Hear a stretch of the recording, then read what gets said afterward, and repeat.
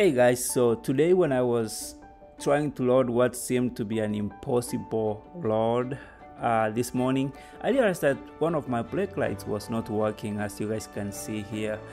I decided to get this done today because when you are driving a commercial motor vehicle, the rules of the equipment is completely different.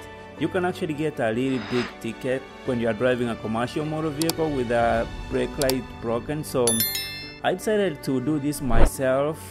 Some people will actually consider taking this to a regular trailer repair places, but you don't want to waste money doing that. This brake light was easy to pop in and out. As you guys can see here, it didn't take me any time at all to remove the light because the light has a rubber band around it, and I was able to pop that out in no time. And then I actually went to Advanced Auto. That's where I got this light from.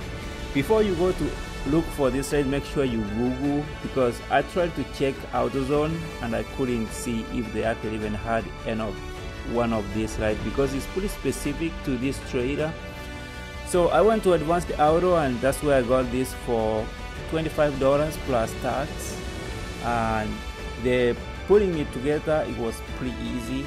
I tried to use the rubber band which came with the light, but it was too small, so I had to use the original one which came with the trailer. This is a Texas Pride roll-off trailer.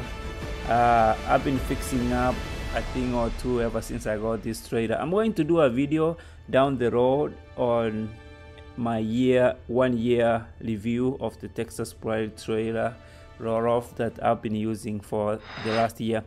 If you guys gonna see more content on my YouTube channel, please consider subscribing to my YouTube. Thank you very much for watching. Adios.